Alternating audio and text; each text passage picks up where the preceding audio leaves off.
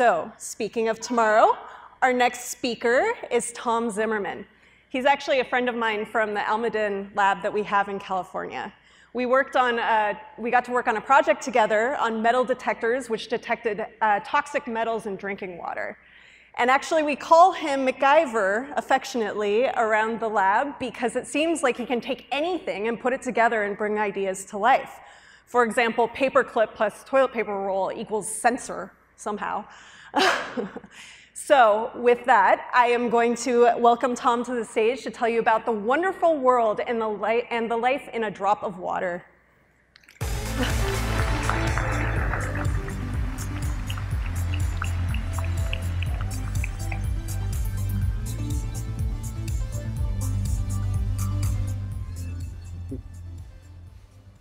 As an inventor, I like to repurpose consumer electronics to solve problems.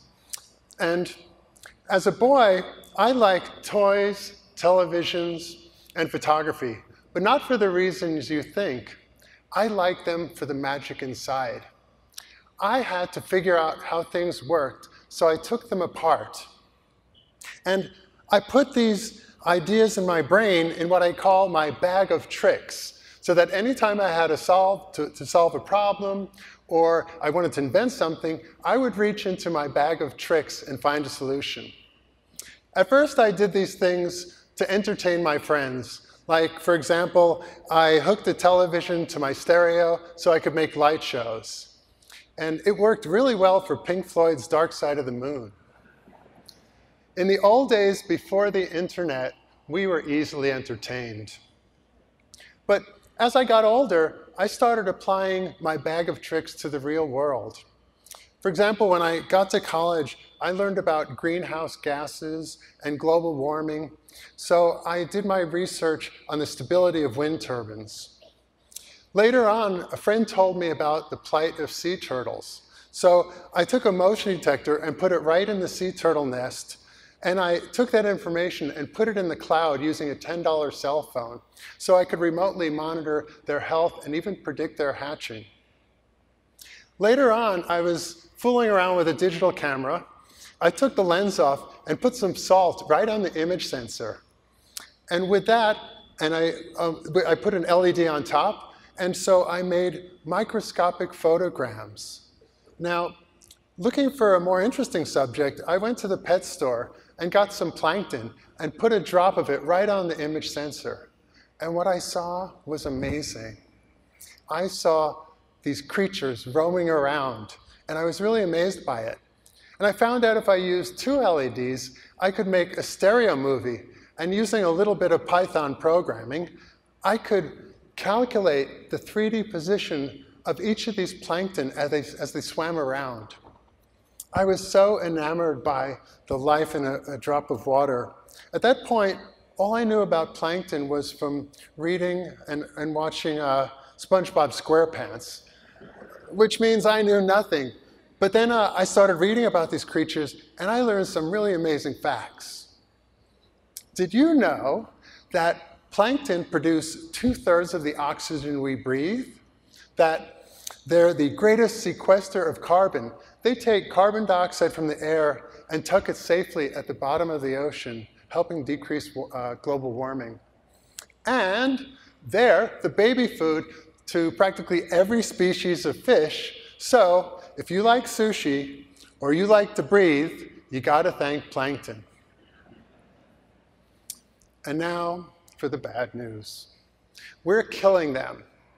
We're killing them from all the carbon we're dumping into the air by burning fossil fuels. You see, they can't keep up with that amount of carbon. And so we need to find some way to change this.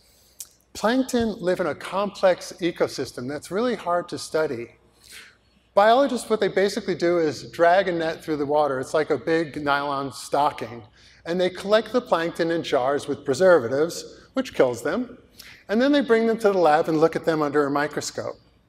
Well, that's like trying to understand a football game by taking pictures of the players while they're sleeping on the bus after the game. But the good news is, in the next 5 years, we'll be able to combine remote sensing with artificial intelligence to monitor plankton in their natural environment continuously. And we can do this by combining those two technologies. And I happen to have invented a microscope that's perfect for monitoring plankton. Here's how I do it. I take the image sensor, like from your cell phone, and I put 2 LEDs above, and I put it in a waterproof container. Now, that only solves half the problem. How do I take that tremendous amount of information and make something usable and actionable? Well, remember I told you I like to recycle consumer electronics? Well, I can take the AI chips that are being developed for smart cameras that do things like face recognition and recognize cute little bunnies and other objects. And I can reprogram, I can retrain the neural network in that chip to recognize plankton. And not only that, I can recognize their behavior, like eating. Now, why would that be important? Well, it turns out plankton like to eat plankton. And that's good because that balances the ecosystem. And nature is all about balance. Now, let me give you an example. There's a plankton called copepod, and they like to eat algae. And that's great. Except there's a version of algae which has a toxin which gets the copepod drunk. Now, you would think that's fun, right? We're here in Las Vegas. But actually, that's not cool, because usually plankton dart around like this, trying to avoid predators. But when they get drunk, they merrily swim in a straight line, which makes it really easy for predators to knock them off. So when you have the copepod population goes down, the algae population explodes until they overpopulate so much they die, releasing toxins that's poisonous to humans and fish. And as their bodies decay, they suck up all the oxygen, which results in floating dead fish and this yucky green toxic stuff that washes up on our shores. Not good.